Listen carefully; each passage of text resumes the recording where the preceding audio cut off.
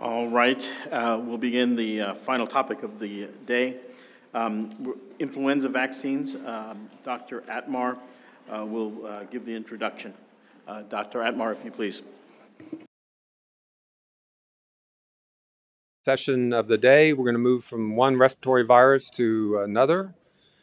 And here is our influenza work group. We have several ACIP members that I need to thank, Dr. Alt, Bernstein, Szilagyi, and Talbot. And then also thank our ex officio members, consultants, and liaison representatives that are here. Despite the large number of people on our work group calls, it's a very functional and interactive group.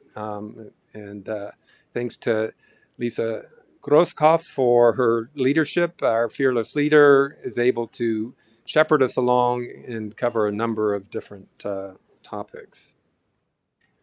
So a recap of what we discussed last October at the ACIP meeting. There was an overview of the early 2019-2020 season of influenza activity.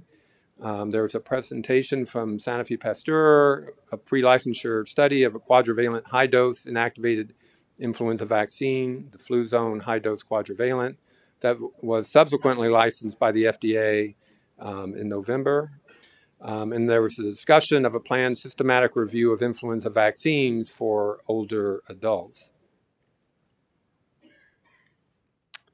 Recent work group discussion activities include those listed on this slide. There was a presentation and discussion of preliminary safety results from a comparative study of adjuvanted and high-dose inactivated vaccines among persons 65 years of age and older. There was a presentation from Seqirus of a pre-licensure study of quadrivalent adjuvanted inactivated influenza vaccine, the Fluad quadrivalent. That was licensed by the FDA in February, and we're going to hear a little bit more about that during the session today. And then there were a selection of efficacy and effectiveness and safety outcomes for review of influenza vaccines for older adults. So today, we're going to start off with a presentation by Dr. Sylvester from Seqirus on the adjuvanted quadrivalent influenza vaccine phase 3 trial results. And then Ms. Bramer is going to give us an update on surveillance of influenza activity for this season. Dr. Flannery is going to give interim estimates for seasonal influenza vaccine effectiveness against medically attended influenza from the U.S. Flu VE network. Dr. Schmader is going to give us a presentation on the safety of adjuvanted versus high-dose inactivated flu vaccine in older adults. This is a preliminary report. And then we're going to finish the session with Dr. Groskopf giving us a summary of work group considerations and what we hold in store going forward. So, Dr. Sylvester.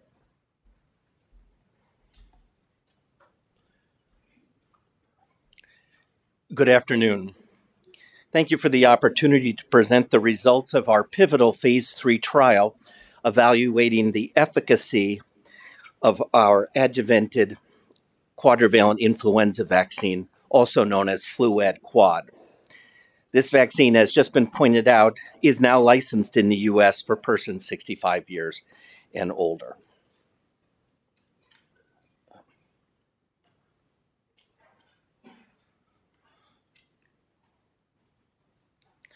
I will present a brief background for Fluad, followed by the study design and objectives, the immunogenicity, the efficacy, and the study results, followed by a brief discussion of the study. MF59 adjuvanted trivalent influenza vaccine, or Fluad trivalent, was licensed based on immunogenicity criteria and has been in use for over 20 years. It was first licensed in Europe in 1997, and Fluad trivalent was approved by the FDA in November 2015 for, once again, in the use of individuals 65 years and older. Several effectiveness studies have been conducted with Fluad trivalent and have provided evidence of clinical benefit compared to standard influenza vaccines. Because Fluad trivalent was licensed under an accelerated pathway using immunogenicity results with the FDA, there was a post-marketing commitment that we needed to conduct an efficacy trial. So Seqirus negotiated with the FDA to fulfill this post-marketing commitment with a trial using the quadrivalent instead of the trivalent. And this is the study that I am presenting to you today.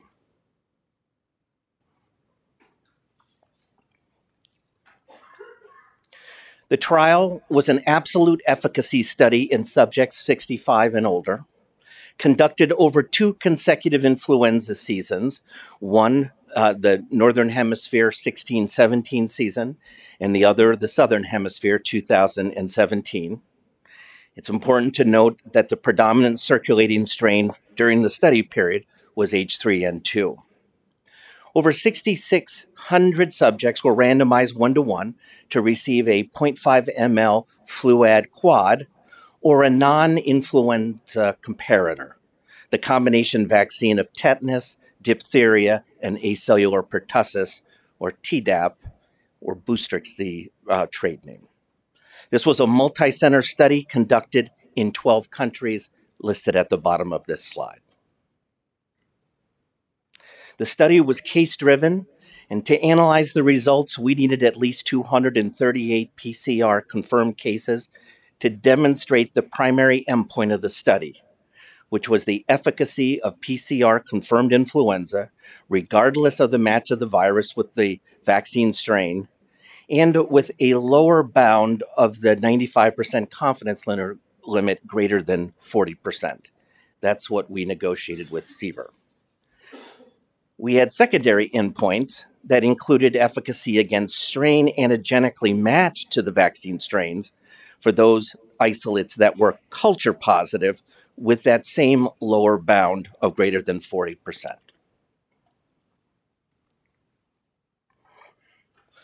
We also evaluated a subset of participants for immunogenicity in both vaccine groups by hemagglutination inhibition assay 3 weeks after the vaccination. The primary safety objective was to evaluate the safety of Fluad Quad through the assessment of local and systemic solicited as well as unsolicited adverse events for the entire study period up to 1 year, and I will go through those results later in the study.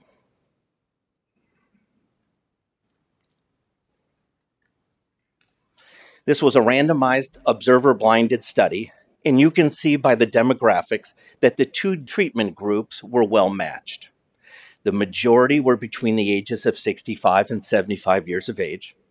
And given the countries where the study was performed, 80% of the subjects self-reported either being white or Asian. The comorbidity score at the bottom of the slide is based upon a published paper by Heck et al., in which a comorbidity score of less than 50 is predictive of a lower risk of influenza-related complications. This diagram shows the subject flow for the study. I pointed out that over 6,600 subjects were randomized 1-to-1 to receive 0.5 ml of Fluad Quad or Tdap. Blood samples from an approximately 2,800 subjects were collected at day 1, the baseline, as you can see with the red arrow, and day 22 for immunogenicity assessment. As mentioned before, the primary and secondary objectives are listed at the bottom of this slide. I will now describe the results of immunogenicity, and then I'll follow that with efficacy and the safety results. Fluad Quad elicited good HI titers for all strains. Between 60 and 85% of the subjects achieved at least a 4-fold rise in titers, and 80% of the subjects demonstrated titers of greater or equal to 1-to-40 for HI, which satisfied the CBER criteria for immunogenicity for all 4 strains. Now I want to describe the second half, or the efficacy and safety results. But first, I'd like to say a word about case accrual and the description of the influenza-like illness endpoint used in our study. In terms of case accrual, there was active surveillance for influenza. All subjects were contacted weekly for 6 months or until the end of the influenza season, whichever was longer, to assess ILI symptoms. The purpose of the active surveillance was to trigger a visit to collect a nasopharyngeal swab at or near the onset of these defined symptoms. We also evaluated cases based on different definitions of influenza-like illness, as shown on this slide. The top 2 definitions were included as part of our protocol, and the 2 definitions at the bottom of the triangle were added post hoc. The main differences between these definitions is the subject's temperature and the presence of symptoms more specific for influenza as you go down the triangle.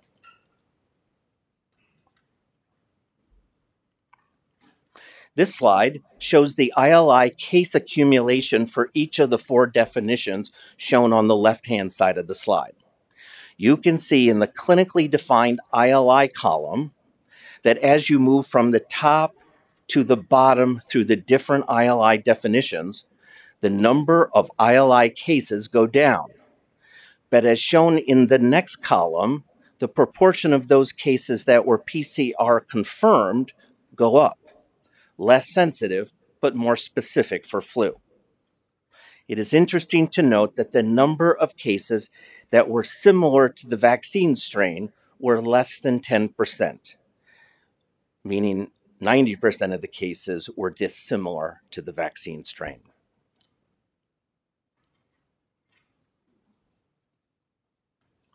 This table shows the primary endpoint of the study, the PCR-confirmed influenza, irrespective of vaccine strain, and that's the first row of this table.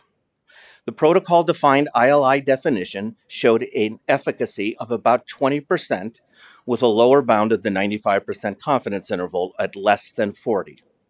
So per CBER criteria, a non-significant result. As the ILI definition increased in specificity for influenza, as you go down the table, the efficacy increases up to 50%.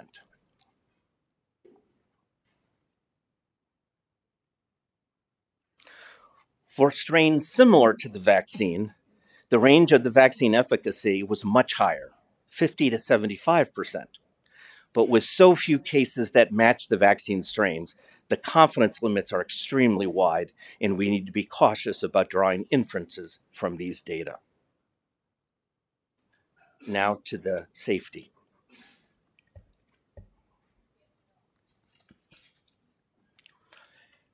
In terms of safety, we recorded local adverse events within that first week. And the Fluad quad arm had higher rates compared to the Tdap arm. These events were mostly mild to moderate and self-limited. The most commonly reported local solicited adverse event was injection site pain. You can see that on the right of the slide.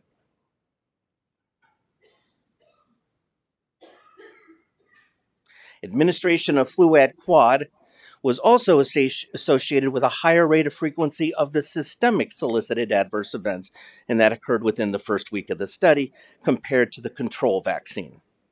The most frequent reported systemic adverse events in both groups were headache, fatigue, myalgia, and arthralgia. Severe systemic solicited adverse events were uncommon and varied between 0 to 1.1% of the subjects in our Fluad group and 0.2% to 0.6% of subjects in the Boostrix group.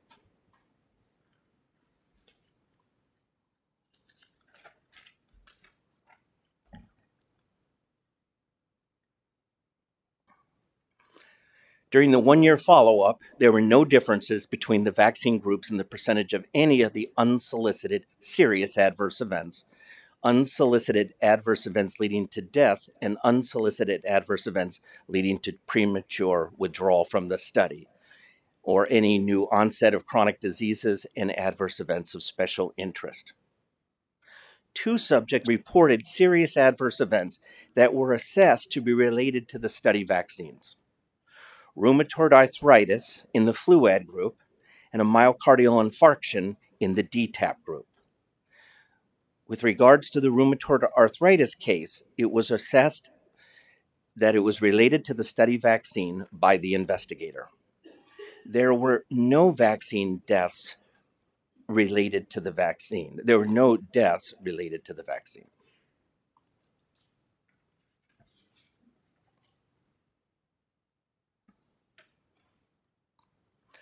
As I have mentioned before, the primary endpoint of the study, PCR-confirmed influenza, showed a vaccine efficacy of 20%, a non-significant result.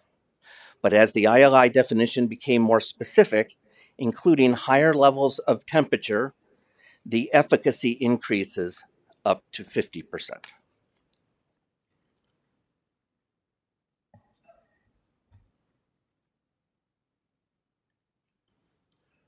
To provide some context to these results, let me show you vaccine effectiveness data during the time period this study was conducted.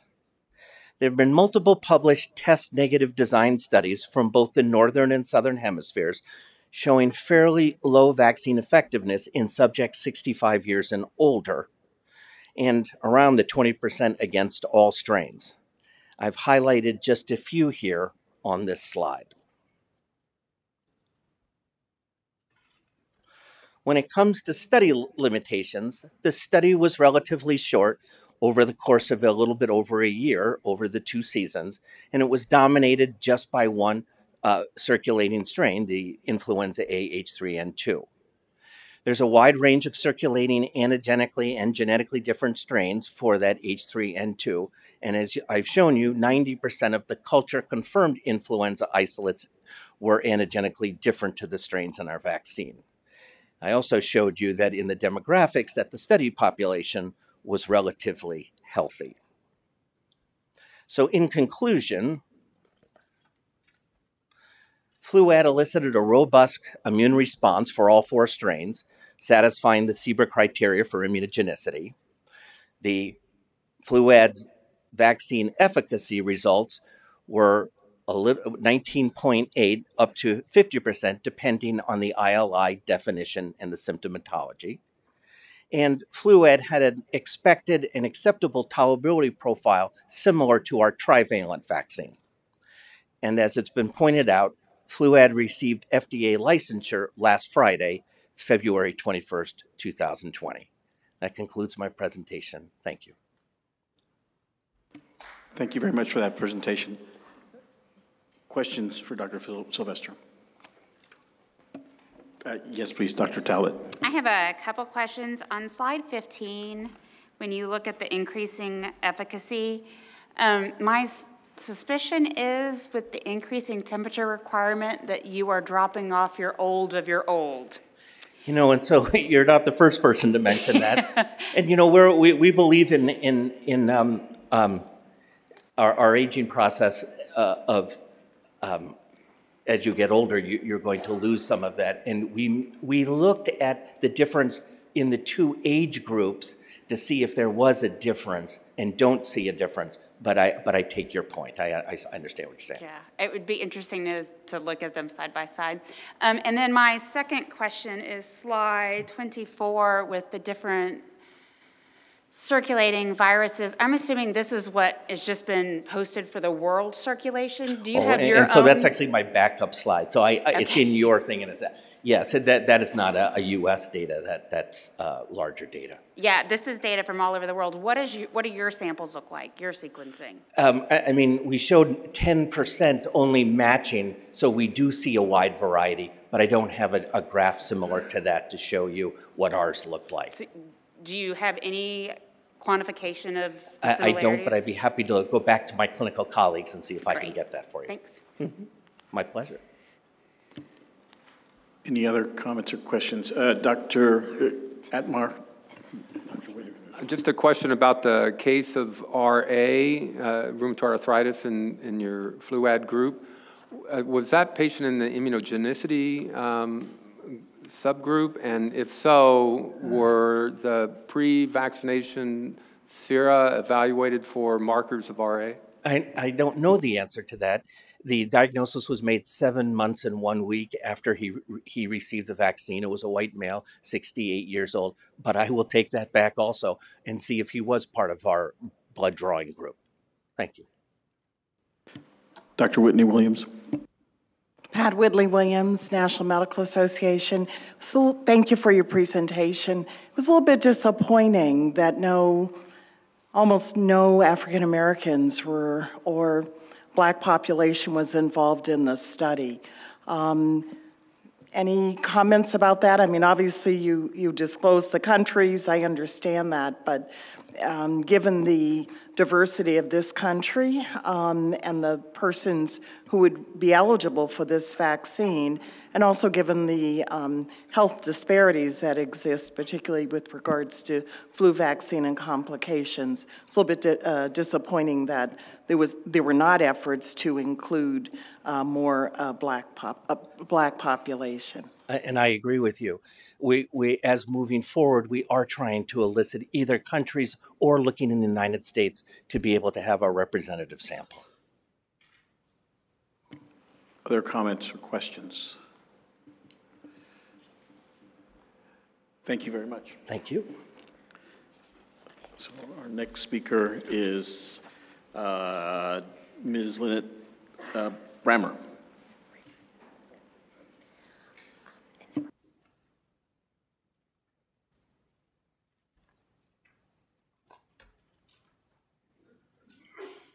Thank you and good afternoon. This afternoon I'll present our surveillance data from the 2019-2020 influenza season. We've had another busy and unusual influenza season this year. The slides that I'm showing are through MMWR week number 7, which was the week ending February 15th. The data on the left shows information from our clinical laboratories, and you can see that influenza Bs, which are shown as the green part of the bar, were predominant early in the season, and the influenza A viruses, which are shown in yellow, increased as the season progressed. As of week 7, 29.6% of specimens during that week were positive for influenza, and 63.5% were influenza A viruses. If you look on the right, that's the more detailed data from our public health laboratories. During week 7, 64.9% of the viruses reported by the public health labs were influenza A, and that proportion has been increasing. For the season overall, it was a little over 50% influenza A. Among the influenza A's, during weeks 7, 96% of those were influenza A H1N1 PDM09 viruses. For the season overall, that proportion is 91%. Among the influenza B's, the vast majority, or 98%, have belonged to the B. Victoria lineage.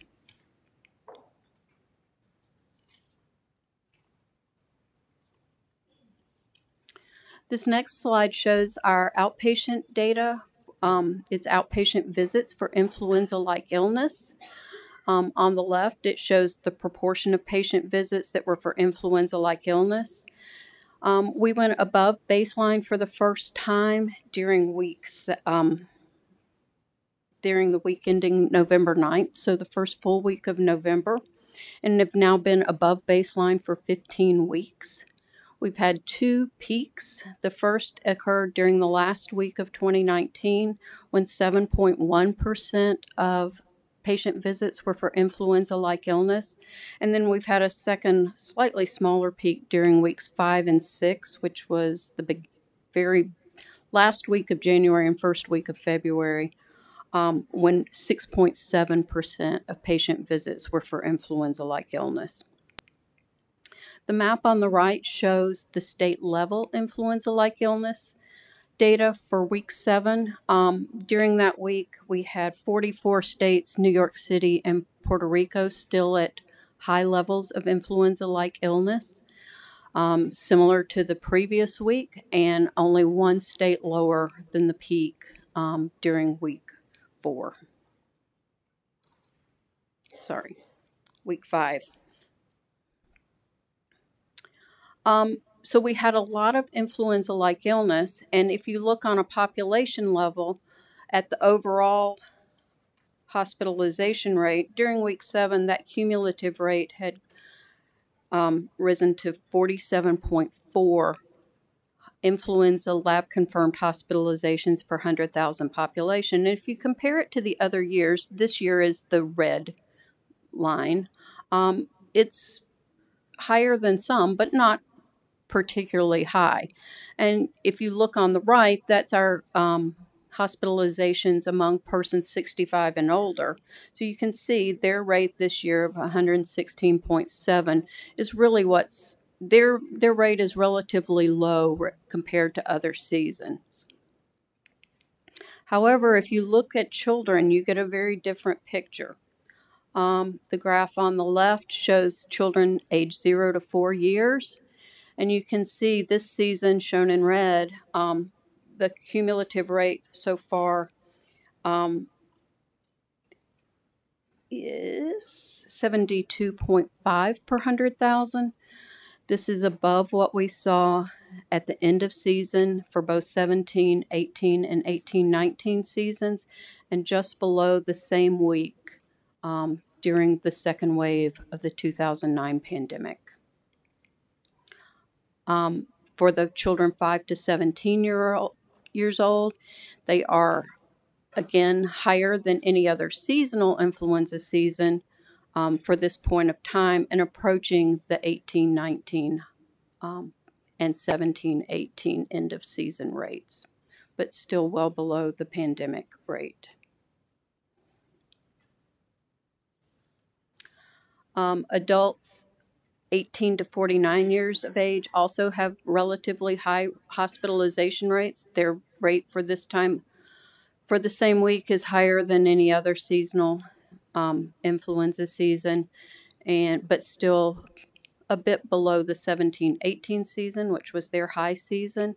And for adults 50 to 64, they're starting to look more like the 65 and older group, with the hospitalization rates well below the 17-18 season and the 18-19 season. If you look at pneumonia and influenza-associated mortality from the National Center for Health Statistics, P&I mortality has been relatively low this year. We have been above the threshold for only 3 weeks, and that amount above the threshold has been fairly small.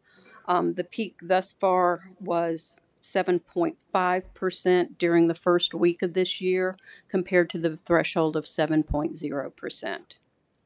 However, if you look at influenza-associated pediatric deaths, you do also see a different picture. Thus far this year, we've had 105 influenza-associated pediatric deaths, and unfortunately, it doesn't look like the rate of reporting of those deaths is slowing any yet. For children that we have information, 72 of those deaths were due to influenza B viruses. All 12 that were lineage tested belong to the B Victoria lineage. And we've had 33 influenza A deaths.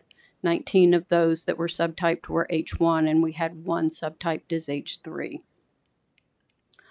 Typically, approximately or around 20% of these children are vaccinated against influenza, and this year is running about the same or a little bit lower. So impact overall, this is our second year of providing weekly burden estimates as the season progresses. So between October 1st and February 15th, we have estimated that there have been at least 29 million flu illnesses, 13 million medical visits for influenza, 280,000 hospitalizations, and at least 16,000 deaths due to influenza. Going back to the viruses that have circulated this season, looking at the H1N1 viruses, all 563 H1N1 viruses tested belong to the same genetic groups called 6B1A, although there is some genetic diversity within this subclade. But if you look anagenically, all 74 of the viruses tested anagenically using a hemagglutination inhibition assay with ferret antisera were similar to the cell-propagated A. Brisbane 2 2018 reference virus representing this year's Northern Hemisphere vaccine component. Looking at the H3N2 viruses, which we've seen very few of this year, 365 of 381, or 95.8% of the H3N2 viruses belong to the 3C2A1 subclade. 16 or 4.2% belong to the 3C3A clade, which was the clade that emerged last season and became predominant by the end of the season.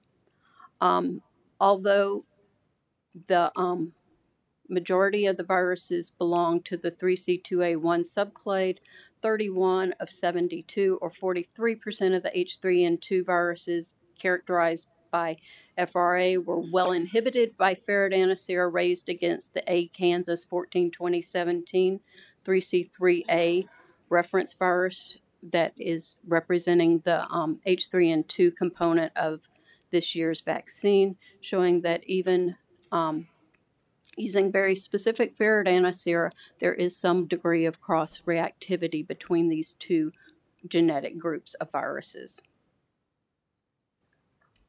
Moving on to the influenza B Victoria lineage viruses. During this season, we've only seen two of the genetic groups of B Victoria virus co-circulating, the V1A1, which was the virus with a 2 amino acid deletion relative to the V1A viruses, and the V1A3, which had a 3 amino acid deletion.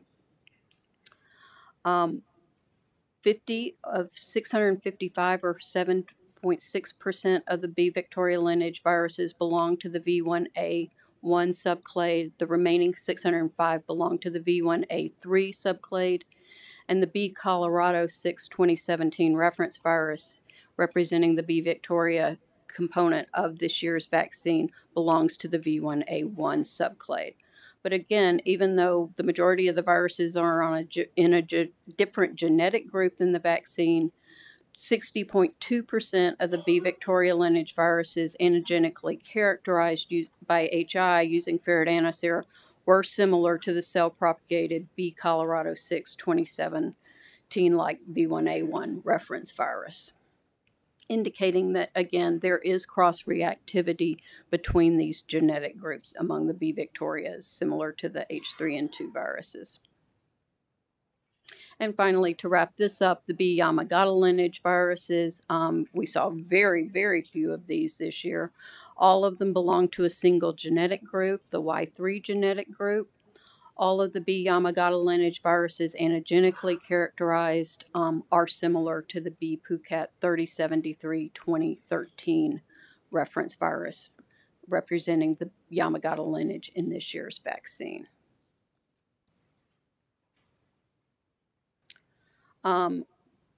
Vaccine strain selection or vaccine virus selection for the 2021 season is happening at WHO as we speak. Actually, they've probably gone to dinner by now.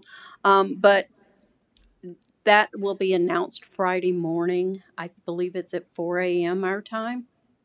And then that will be followed on March 4th by a meeting of FDA's Vaccine and Related Biological Products subcommittee who will make the U.S. specific recommendations for next year's vaccine. So to summarize, influenza activity remains elevated here in the U.S.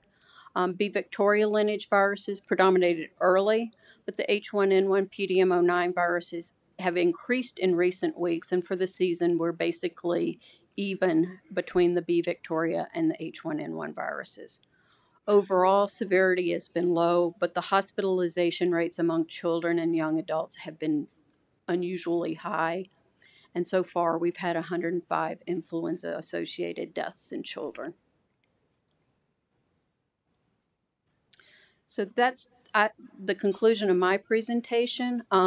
Dr. Flannery is going to present on the vaccine effectiveness for this year. And if it's okay with the committee, we'll take questions after both presentations. That is very acceptable.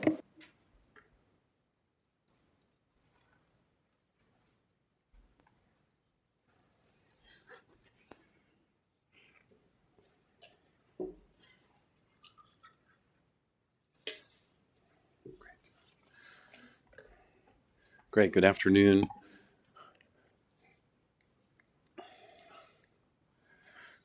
So I have created this sheet just to put the genetic groups of the vaccine strains together with the names. It's getting a little bit confusing with the genetic groups that we're referring to in these presentations. If you prefer to have the names of the vaccines as in old times, they're there for reference. We'll be talking a little bit about this 6B1A group in the H1N1 category, as well as the V1A1 group that Dr. Brammer, Ms. Brammer mentioned with the double deletion in the vaccine. So those are the two to kind of pay attention to here. These are data from the U.S. Flu VE network. The 5 sites for the cooperative agreement with the CDC are shown here with the principal investigators for each site. The methods are the same as have been used previously for our interim estimates. And just as a reminder for some of you and new information for others, the case definition includes acute respiratory illness with a cough. So it's a more sensitive case definition for surveillance than the ILI definition, CDC ILI definition that includes fever. We enroll outpatients at these 5 sites or clinics associated with these 5 sites who are 6 months and older. This period goes through only January 25th. So the data include enrollment from October 23rd through January 25th. The test negative design that we use compares vaccination odds among our test positives to the vaccination odds in the test negatives. The vaccination status for these interim reports is based on at least 1 dose of the current season vaccine. We determine vaccination status based on a combination of vaccination records and medical records, as well as a self-report at some sites for these interim estimates.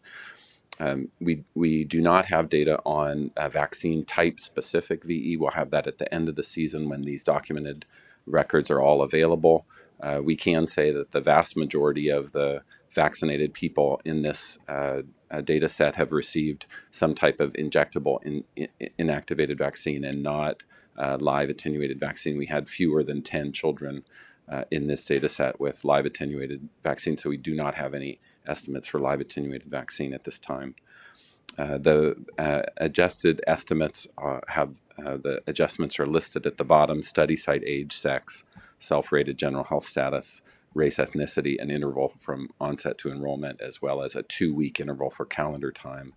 Those are included in all of the estimates. So there are 4,112 enrolled during this period at 52 clinics and 5 sites. About 26% tested flu positive. The 74% is our control group there. The distribution of type and subtype are shown in the pie graph as Dr. Brammer showed, Ms. Brammer showed from the beginning of the season. We had more B. Victoria circulating during this period than H1N1. Since that time, we've had more H1N1 than B. Victoria. but those have continued to be the prominent influenza viruses circulating in the VE network sites. This is more of a snapshot of where the enrollment was at that time through the 25th of January. But the black line shows the percent positivity, and it just as a reminder, these are just people coming in with acute respiratory illness of all age, and flu, laboratory confirmed flu, accounts for more than 40% of all acute respiratory illness in these clinics during the peak of the season, and we're maintaining about 40% positivity for enrollment currently. This first table shows the overall estimates of vaccine effectiveness against any influenza. About reading across the top row, about 37% of the influenza positives were vaccinated. About 55% of the influenza negatives were vaccinated. The unadjusted estimate was 53%, and after adjustment, the overall vaccine effectiveness at this interim estimate is 45%, with a confidence interval from 36 to 53. We do see some age group difference in vaccine effectiveness. The estimates for 18 to 49-year-olds are 25%. All three age-specific estimates are statistically significant, but we'll say more about that 18 to 49-year-old group in a moment. The first estimates here on the next slide are for B Victoria. The overall estimate for B Victoria was 50%. The 6 months to 17-year-old estimate is 56%. And the 18 and over estimate has been combined because we had too few cases in the 50 and older group to separate that out. So we really see a shift in the age distribution of influenza B at the study sites towards the younger population. The estimate in 18-year-older was a bit lower at 32%, but still statistically significant. At the bottom of the slide, we do have some of the sequencing that's been done for viruses that are collected from the flu VE network. Out of the 670 flu positives, 262 B Victoria viruses were sequenced. Almost all of them, 98%, were in the triple deletion group, that V1A3, that is the Southern Hemisphere vaccine component for 2020, but is not the genetic group of the B virus, the V1A1 virus that's in our current vaccine. This slide is the H1N1 specific vaccine effectiveness. Overall, the vaccine effectiveness was 37%. The confidence intervals from 19 to 52%. The age-specific estimates show a great deal of difference from two significant estimates, 51% in 6 months to 17-year-olds and 50% in 50 and older, but 5% and not significant for the 18 to 49-year-olds. At the bottom of the slide, there are the data from our sequencing. It's not very informative in that at this level, the sequencing identifies all of the viruses from the flu VE network, all the H1N1 viruses, as belonging to the vaccine genetic group 6B1A. But there has been some variety in the H1N1 viruses that are circulating. We don't know if that's related to this lower vaccine effectiveness among the 18 to 49-year-olds at this point. These data from the US were published last week in the MMWR. In Eurosurveillance last week, our colleagues from Canada presented the VE estimates for the 1920 season from Canada. I just want to point out three estimates from this table. One is the estimates for influenza B. This includes all influenza B, but the vast majority are B Victoria. They are slightly higher than our estimates for influenza B, but they're comparably reassuring in that the vaccine in Canada does seem to provide protection against the majority B Victoria virus, that is the triple deletion, and not the virus that's in the Northern Hemisphere vaccine formulation. The second piece of data that from this table that is important is that they did have enough H3N2 in their surveillance network to provide an all ages and a 20 to 64-year-old estimate for H3N2. The main H3N2 virus, like in the United States, is not the subclade or clade that's in the vaccine, the 3C3A. They are seeing, as in the US, a majority of 3C2A1 virus. So again, evidence that vaccine is providing some protection despite circulation of a virus that's actually different than the genetic group, at least that's in the vaccine. And finally, the H1N1 estimates here that are different than what we see in the US flu VE network at this point. Their all ages estimate was 44, which is very similar to our all ages estimate. 1 to 19-year-olds is 63. The 20 to 64-year-olds has an estimate of 39%, which, although slightly lower than in previous seasons in Canada, and the 1 to 19-year-olds is higher and statistically significant than what we see in the US flu VE network. The other thing to put this in context is the pyramid from the website that shows over the past 10 years or since the pandemic, the number of deaths, the number of hospitalizations, and the number of illnesses that occur in each influenza season. Those higher limits are from the 17-18 season, shown in the table on the right. The last season had 35 million estimated illnesses, almost 500,000 hospitalizations, and 34,000 deaths. The deaths averted, hospitalizations averted, and cases averted by vaccination last season were published in January in Clinical Infectious Diseases. I just want to point out from the table that end of season vaccine effectiveness for the 18-19 season was around 26%.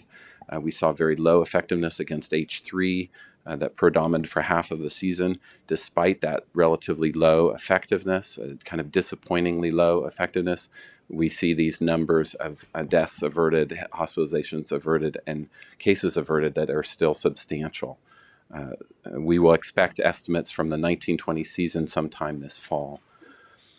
In summary, the interim estimates from the 1920 season indicate vaccine reduced medically attended illness due to any influenza virus by 45% based on enrollment through January 25th. We do see encouraging signs of vaccine effectiveness against any influenza in children who, as Ms. Brammer noted, have been particularly hit hard by influenza this season. Vaccination provided 50% protection against the predominant influenza B Victoria virus, that is from that triple deletion clade V1A3. Overall effectiveness against H1N1 was 37%. And as H1N1 circulation has increased since January, we do expect that we'll have better estimates, more precise estimates, to investigate age-specific differences in H1N1 later this season. There are a lot of people to thank, but I'd like to specifically highlight the work by Fatima Dawood, who wrote the MMWR that was published last week, and the work of Jesse Chung, who is the data manager for the VE network, and all of our contributors listed here. Thank you very much. So I'd like to thank Ms. Brammer and Dr. Flannery for their presentations and open them up for questions. Dr. Lee. Thank you so much.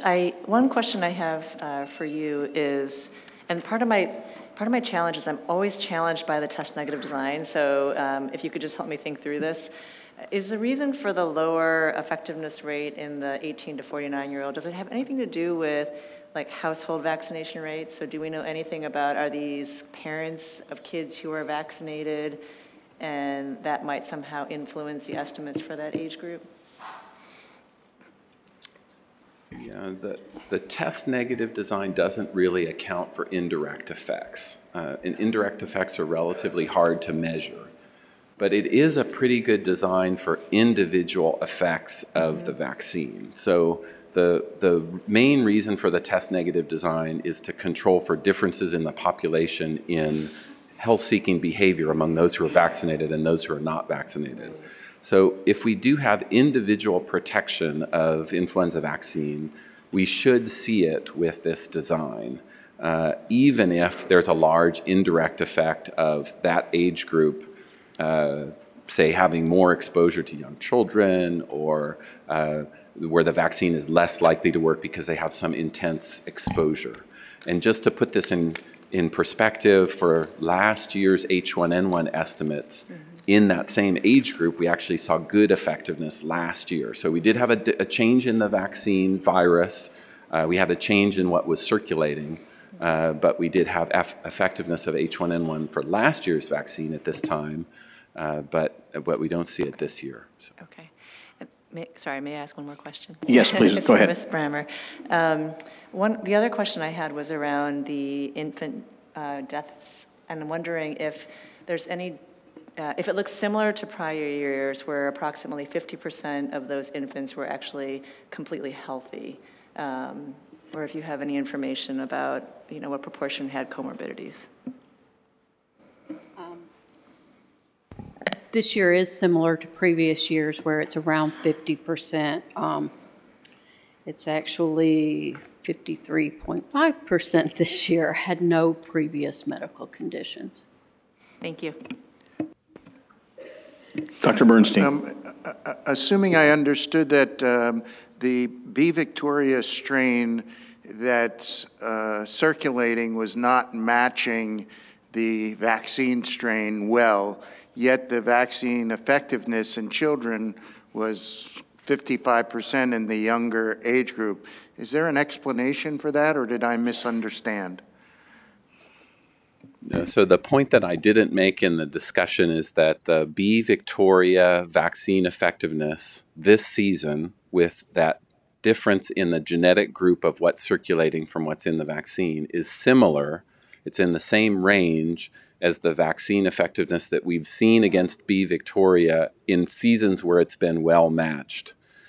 So it's difficult when you say that it's not matched, because that's usually based on antigenic differences. And as Ms. Brammer showed, the antigenic differences are not so clear in this, in the comparison. The majority of the viruses that have been antigenically characterized, or 60%, still show as similar to the vaccine virus. So there's obviously some cross-reactivity, and that's good news for children. I think is it is a bit surprising that the vaccine effectiveness against B. Victoria is as high as it is in children, with both the severity of the season and with the vaccine being different than what's circulating. But at this point, it's reassuring that the vaccine is providing protection. Low vaccine effectiveness can't be said to be contributing to the particularly bad season. We are seeing some protection. Thank you. Dr. Fry. Thanks. Sorry, I may have missed this, but did of the children that died, do we know how many of those children were actually vaccinated? Yeah. Among the children that died, the vaccination rate is very similar to what we've seen in previous seasons, where only about 20% of the children are vaccinated. Through week 7, with the limited information that we have, it's actually 16.6% so far through this year.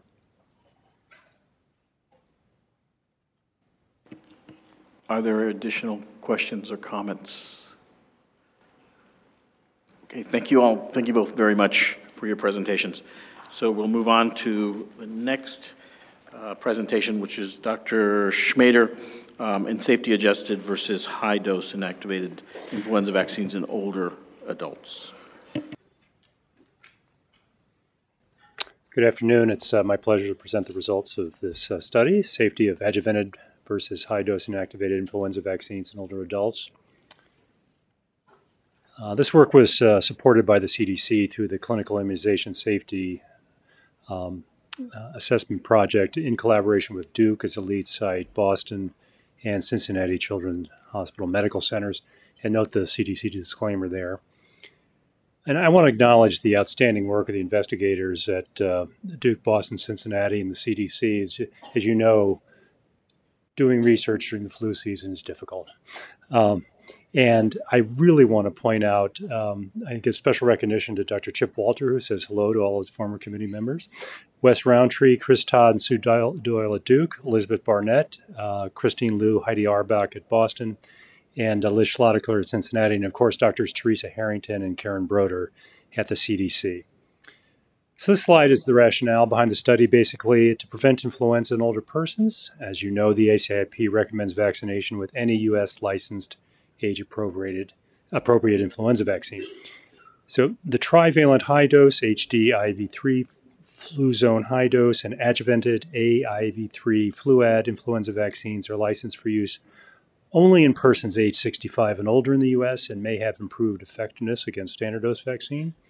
So clinicians and patients have an important choice to make, right? And an important factor in making that choice is safety and reactogenicity. However, the comparative safety of these two vaccines has not been compared directly head-to-head in the same clinical trial in the United States. And furthermore, the relative impact of the two vaccines on health-related quality of life has not been studied, and that's a novel component of this study. And of course, when I mention high-dose and adjuvanted flu vaccines throughout the rest of the talk, I'm talking about the trivalent products. All right, so the primary study objective was to compare the proportions of moderate to severe injection site pain after the adjuvanted and high-dose vaccines. We selected this as a primary objective because injection site pain would likely be causally related to the vaccine. And pain that is moderate, that's defined as some limitation in normal daily activity, or severe, defined as completely unable to perform normal daily activity, is obviously clinically meaningful. The hypothesis was that the proportion of subjects who have moderate to severe injection site pain within the first week post-vaccination will be non-inferior, that is not higher, for adjuvanted vaccine compared to high-dose vaccine. And the rationale for the non-inferiority analysis lay in the fact that the adjuvanted vaccine was licensed in 2015 as the first adjuvanted influenza vaccine used in the U.S., whereas high-dose vaccine was selected as a comparator because it had been licensed in the U.S. since 2010, and at the time of the study was in wide use, and we had substantive evidence supporting its safety. The co-primary study objective was to compare serious adverse events, or SAEs, and adverse events of clinical interest after the two vaccines in the study population, and by age group, 65 to 79 years and 80 years or older. And because of time limitations, I'm just going to present the results in the full study population and not the age group analyses. The secondary objectives were to compare the proportions of local and systemic reactions and compare change in health-related quality of life after adjuvanted and high-dose vaccines. Let's move on to the study design. This was a randomized blinded clinical trial during the 2017-18 and 2018-19 influenza seasons at the three medical centers I mentioned earlier. The participants were community-dwelling elders over 65 and above, with the main eligibility criteria including not being immunosuppressed, being cognitively intact, no co-vaccination, no influenza vaccine contraindications. And we sought to enroll at least 20% or more individuals 80 years or older. The participants were randomized 1-to-1 to receive 0.5 mils IM dose of adjuvanted or high-dose vaccine and stratified by those age groups. For the safety and reactogenicity assessments, participants were monitored in clinic for 15 or more minutes post-vaccination for adverse events, including syncope. Solicited reactogenicity events and unsolicited adverse events were assessed using a standard symptom diary. Starting in day 1, that's the vaccination day, through day 8. SAEs were assessed during day 1 through day 43 post-vaccination.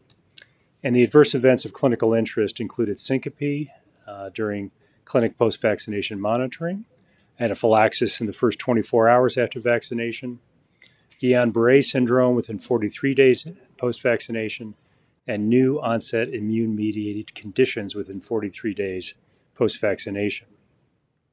For the health-related quality of life assessments, we used in both seasons for the main measure the EuroQoL 5 Dimensions 5 Level, or EQ 5D5L. This measures mobility, self-care, usual activities, pain, discomfort, and anxiety, depression on 5 different levels, ranging from no problems up to extreme problems.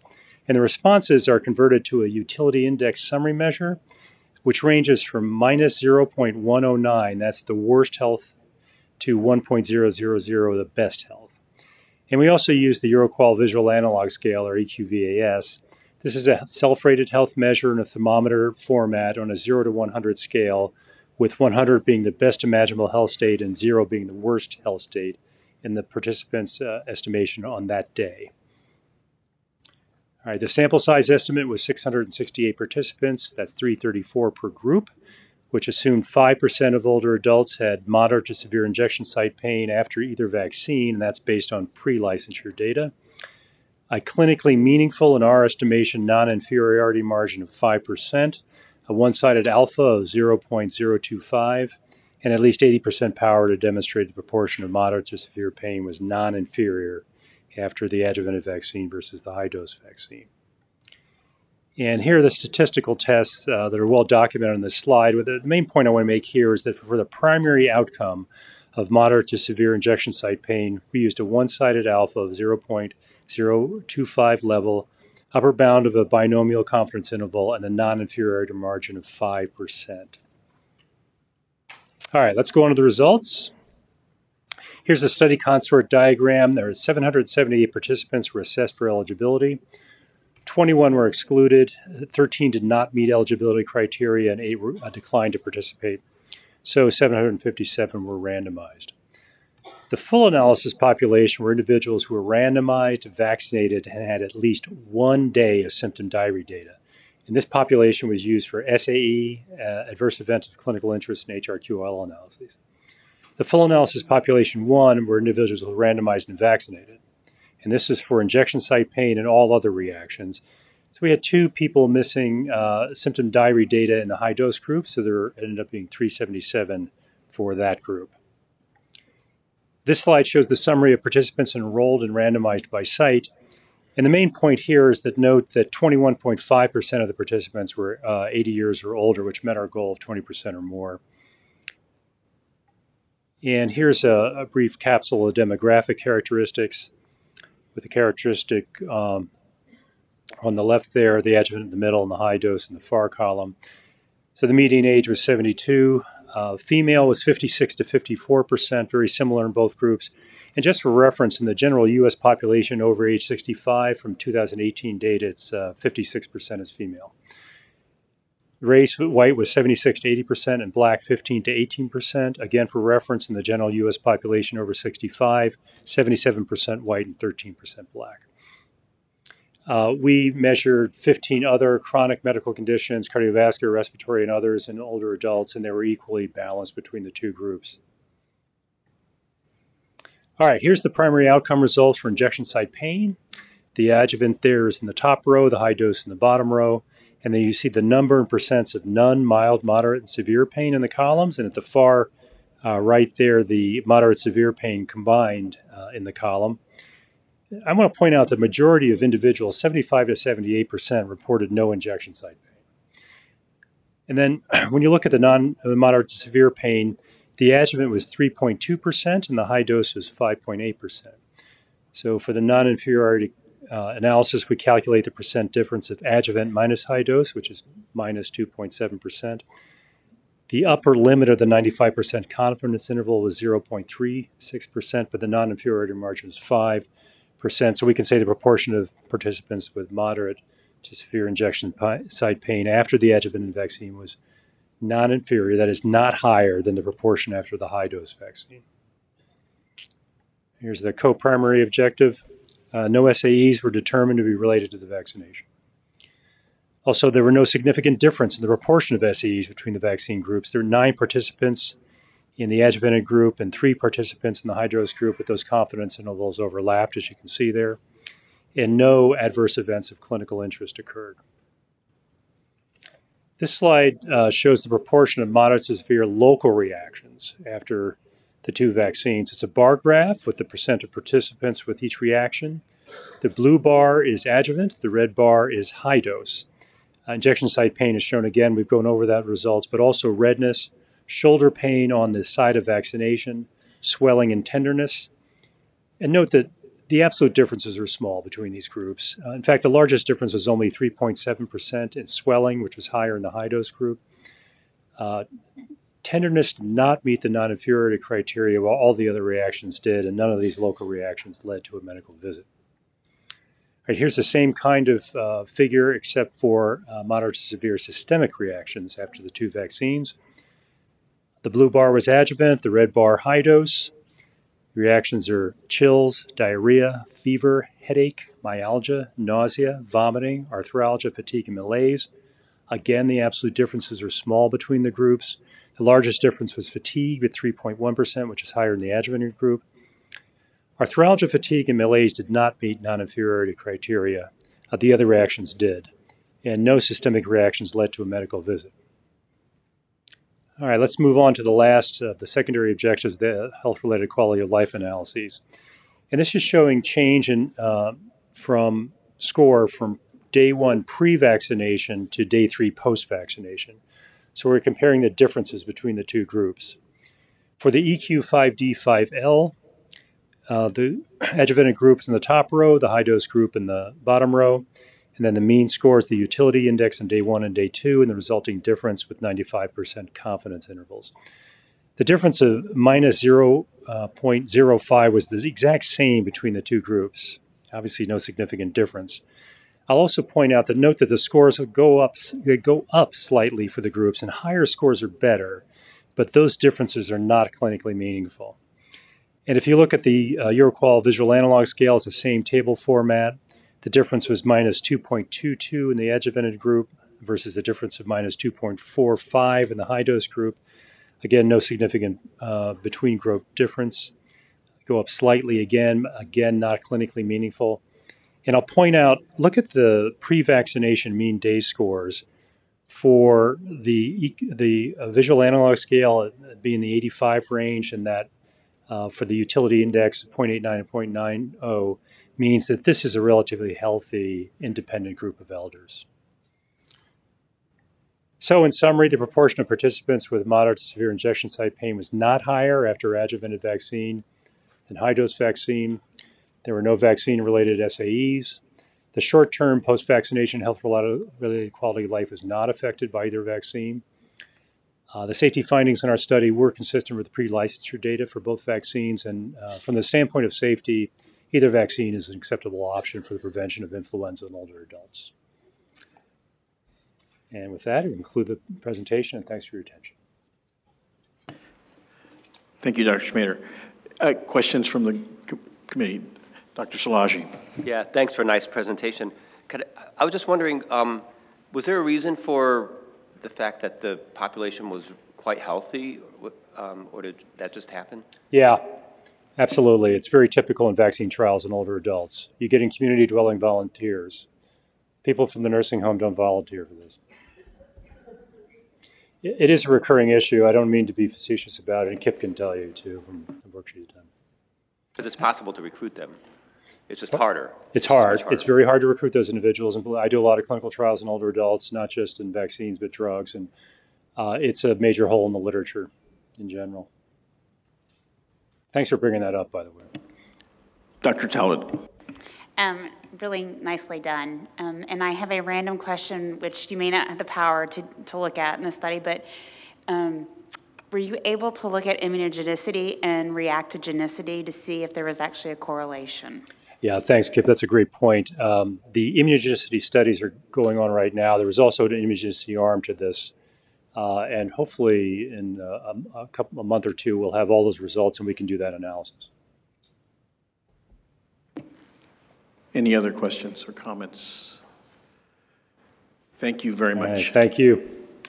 So our final presentation will be by Dr. Groskopf on the summary and work group considerations.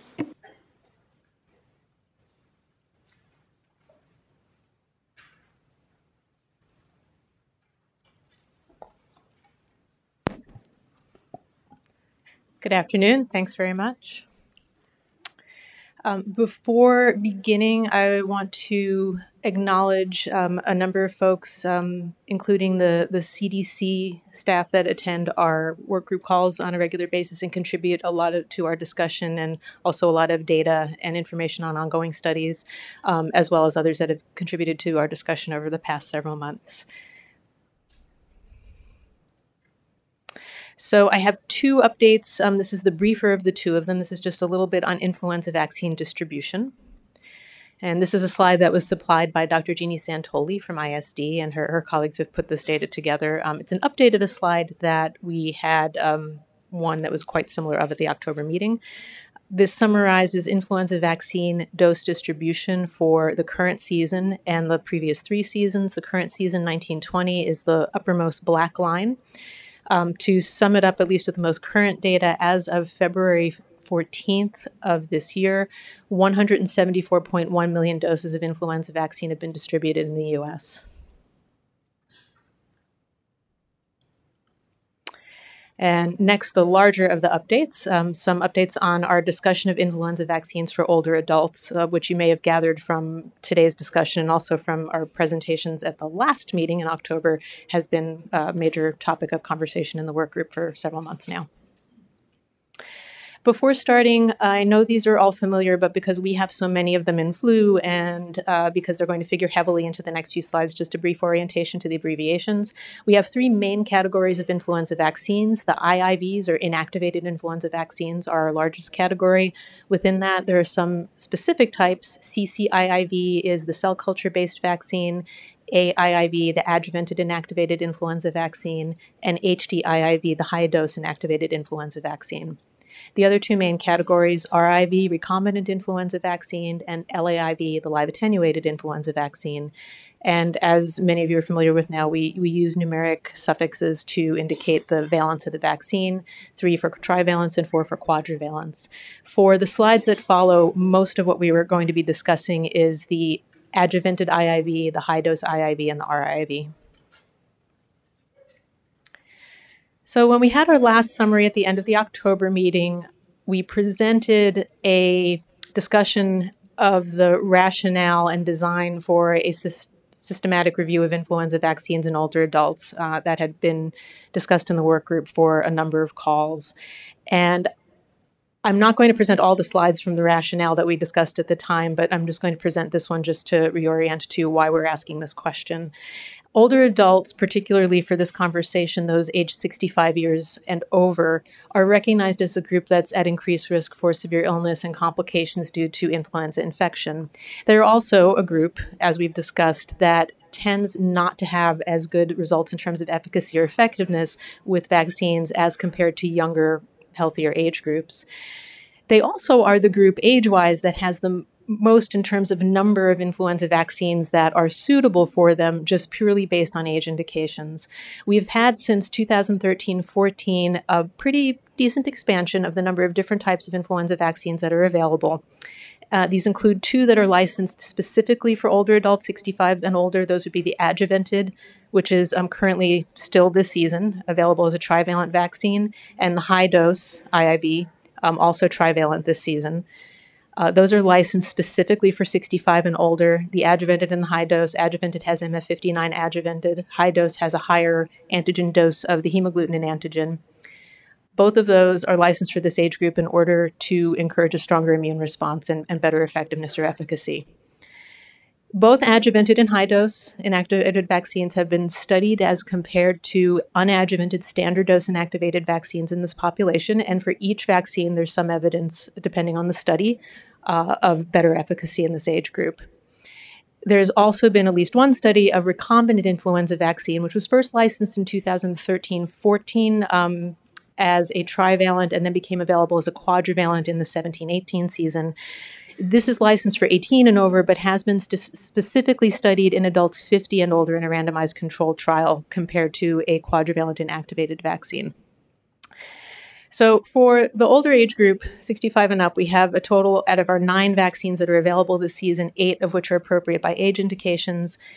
ACIP recommends specifically that a licensed age-appropriate influenza vaccine should be used, and we don't have a preferential recommendation made for any specific vaccine for any one age group where there's more than one that is appropriate, which is the case for many age groups, but particularly for 65 and older. So as was alluded to in Dr. Schmader's presentation, people do ask questions, providers ask questions, the public asks questions about whether or not one vaccine is more appropriate for any given person. So we discussed last time where we were in terms of development of a protocol for a systematic review of influenza vaccines for older adults. And the question is that we posed, and which ended up being pretty similarly when we finalized the protocol, is whether the relative benefits and harms of HDIIV AIIV, and RIIV, as compared with one another and with other influenza vaccines, favor the use of any one or more of these vaccines over other age-appropriate vaccines for persons greater than or equal to 65 years of age. So that's our question. Relatively complicated one because we have a good number of vaccine comparisons embedded in there. So this slide shows our PICO. This essentially has not changed since we last spoke with you. We are looking at a population of age 65 years and older. Intervention vaccines will be trivalent or quadrivalent high-dose inactivated, adjuvanted inactivated, or recombinant vaccines, either U.S. licensed or similar in formulation or manufacture to U.S. licensed vaccines. Comparators would be other trivalent or quadrivalent influenza vaccines. Again, the same stipulation, U.S. licensed or similar in formulation or manufacture to U.S. licensed. Non-influenza control vaccines, placebo, or no vaccine. Outcomes are where we've had a bit of an update since we last spoke. When we presented this at the last meeting, we had pretty much settled on efficacy outcomes. Safety outcomes are a bit more complicated and required a bit more discussion. Much of the discussion centered around lumping versus splitting. There are many ways you can enumerate the safety events, and this is what we ended up with. We have a total of 8 outcomes, in addition to 3 intervention vaccines. For efficacy and effectiveness, all influenza A and B, so all types and subtypes, influenza-associated outpatient and emergency department visits, influenza-associated hospitalizations, and influenza-associated deaths. This is largely similar to when we last presented. For safety outcomes, we've settled upon any systemic adverse event grade 3 or severe or higher, any injection site adverse event grade 3 or higher, any serious adverse event or SAE, and Guillain-Barré syndrome. Now, in addition, we also have some secondary outcomes. To the extent data are available, the following will be summarized. Influenza-associated outpatient and emergency visits, hospitalizations, and deaths stratified by influenza virus type and subtype, as well as serious adverse events or SAEs judged to be related to study intervention. Inclusion-exclusion criteria are similar to what was presented previously. Just to re-summarize, we'll be focusing on peer-reviewed literature without a language restriction. We are focusing on publication dates from 1990 forward, and this was selected based on the licensure dates of the various vaccines in the United States, as well as the fact that the vaccine that's been in existence the longest, even though it was not licensed here until later than high-dose vaccine, the adjuvanted vaccine was licensed in the EU in 1997. So we decided to go with 1990 in order to have some advance time for reports that came in prior to that. Main inclusion criteria for study types, randomized studies, both individual and cluster randomized, retrospective case control studies, traditional and test negative, prospective and retrospective cohort studies. Main exclusion criteria would be data involving influenza vaccines not licensed or not similar to vaccines licensed for use in the United States for persons 65 years or older. Studies or data for which the entire population falls outside the age range of interest. Studies or data assessing monovalent or bivalent vaccines. Case reports, case series, and registry reports that don't have comparator or denominator data, animal studies, and interim reports superseded by final reports. So the protocol was, the outcomes were finalized during November. The protocol was finalized during December. We began screening literature during January. We have a substantial number of reports to screen, upwards of 8,000, and we basically will present these findings as soon as we are able. Thank you. Thank you, Dr. Groskopf. Questions for Dr. Groskopf? Dr. Lee. Thank you so much. First of all, thank you for continuing on. It's a huge amount of work, and especially with everything else going on, really appreciate you moving this forward. One of the questions I have is, and this is not maybe, it's maybe for the work group to think about, which is that it seems like we might be headed towards a question about a preferential recommendation, the way it's set up. And so 2 questions. One is, Number one, what is going to be a clinically meaningful difference, and will the work group kind of opine on that a little bit to say, if there is a difference, how much of a difference should there be? It may or may not be statistically significant, but it may be clinically meaningful. And then the second question I have is around determining comparative effectiveness conditioned on the same season, because my assumption is you're going to have so much data over multiple seasons that comparison is going to be really challenging for different vaccines if you're talking about different seasons. Both really good questions. We have not defined in the protocol a clinically meaningful difference, and a part of the reason for that is I think we're all aware at this point of the variability of the way flu behaves and the way VE cannot be the same from season to season. And even relative VE in terms of what we've seen is not the same from study to study. So it makes it a little bit daunting to try to define a clinically meaningful difference when there are so many things going into the equation that cause variability. So we don't have one, simply put. As far as, and that's related, the variability alone, we anticipate we're going to see a lot of variability. I think one of the reasons for doing this, and in the work group discussion, the general feeling about the reason for doing this is people do ask why there isn't a preferential recommendation. And given all of the evolving literature, it's a good time to ask, okay, do we have enough? And if not, why not? And if so, why so? And there is going to be quite a bit of variability, and we'll just have to see how much. It was Dr. Foster. Dr. Foster. Thank you, Steve Foster from APHA. Again, thank you for the presentations. This is some important stuff that we'd like to know, but I was just curious why we did not include Flucelvax or the cellular cultured vaccine in this discussion also then, as far as the evaluation of it.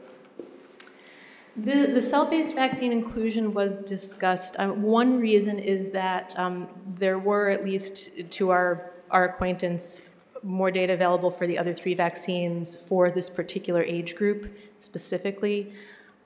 It is quite a complicated review already with the 3.